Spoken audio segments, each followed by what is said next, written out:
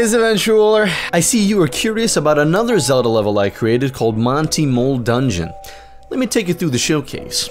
Unlike my other two Zelda levels that take place in the overworld accompanied by the sea, I've taken Link's next adventure underground.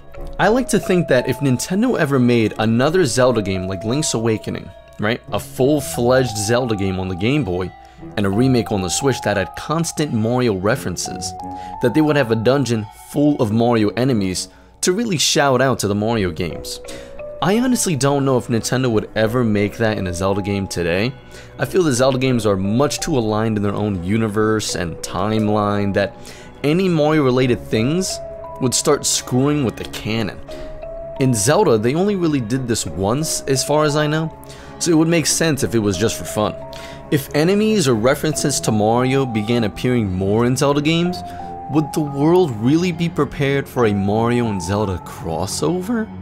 Nah, that's dumb. Super Mario Bros. And The Legend of Zelda, when you focus on story, are literally opposites. Sure, the hero saves the princess, but it's taken way farther than just that.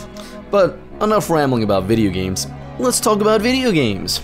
I really liked the idea of this dungeon feeling a lot more dangerous, as if the ceiling above you is going to come crashing down any moment and leaving you trapped.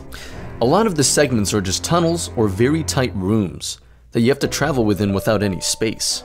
All through the level lives the Mario enemies called the Monty moles, small brown creatures that burrow out of the floor when you come close and they start to chase you. They are more annoying than alarming.